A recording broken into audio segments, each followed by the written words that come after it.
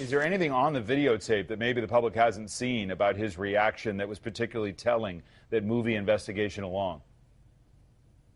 Well, the videotape is not something I've seen. It's been described to me in my briefings. But it does seem to be pretty clear that,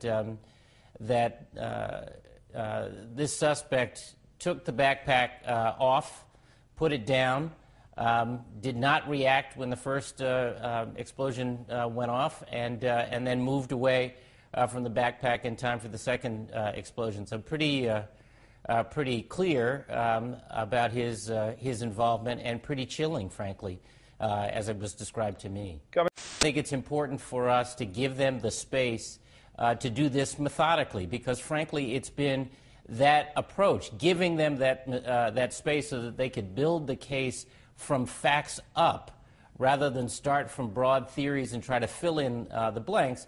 That is not something I've seen. Has been described to me. Is not something I've seen. Has been described to me, and pretty chilling, frankly, and pretty chilling, frankly. It's